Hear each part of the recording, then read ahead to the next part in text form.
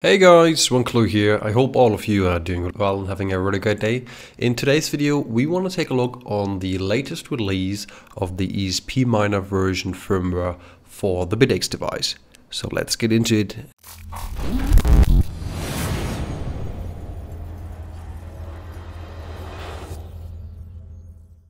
So the first thing that we need to do obviously is to go to the release page of the ESP-Miner repository on the GitHub page.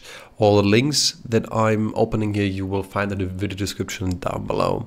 So let's take a look what is a new feature in this current version or in the latest release. So we do get a new feature that's called Swarm.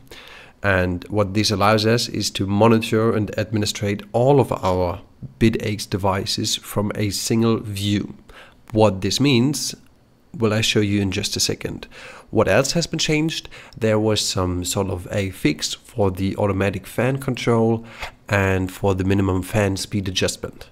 Also, there is now the functionality that you can hide your logs and that your WebSocket is no longer open up the log connection all day long. So this is probably releasing a little bit of CPU usage from this device. You only need to process all the logs when you want to see them.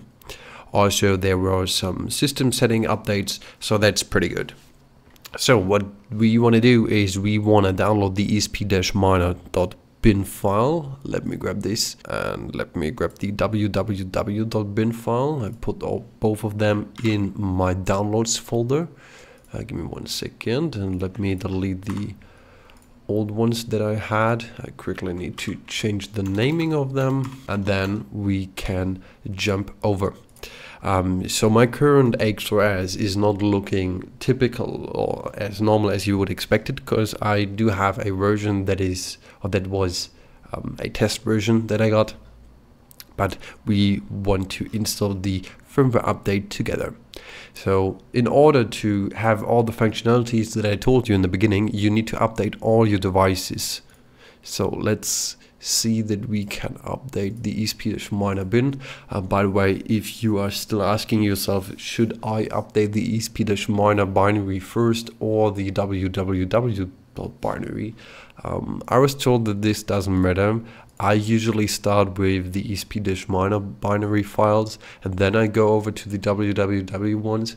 But yeah, as I told you, I was told that there is no issue. So let's do the same with the other one. If you do the other one, other way around, like the www first, let's restart this one. That's my first one, and this one seems to be successful as well. Let's update the www here, and then I will show you a couple of things that are pretty nice, and I really love to say. Wait for this just for a second so that this can update. Usually it's pretty fast, as you can see. So we did got the update. Let's restart this as well. So let's go over to the home page. So we do see all the necessary feature.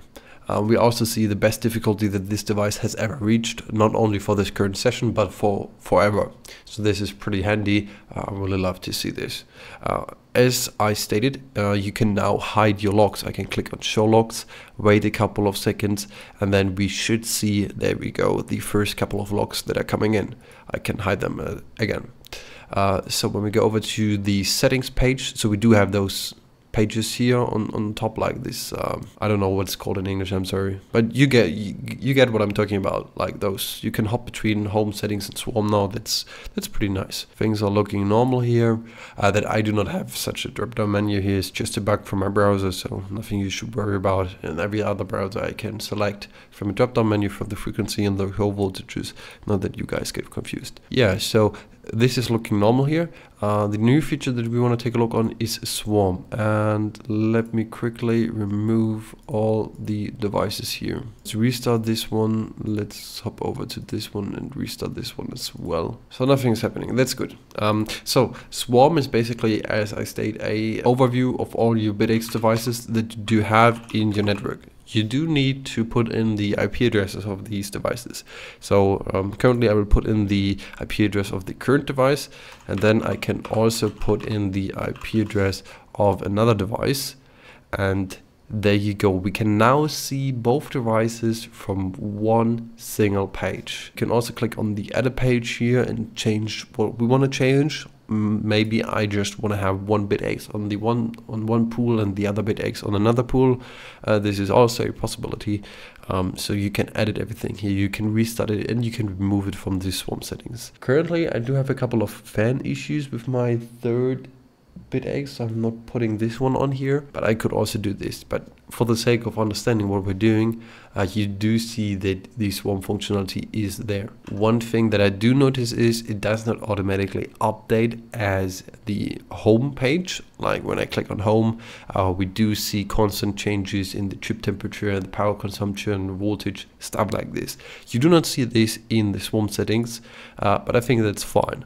You get a basic overview of what's going on. You get a basic overview of what's the temperature currently. That's probably the most interesting part about this. But yeah, you now can configure and monitor all your devices from one point. So that's pretty nice. I really love this update. That's it for today's video. If you like this video, and subscribe to the channel so you don't miss out on further ones.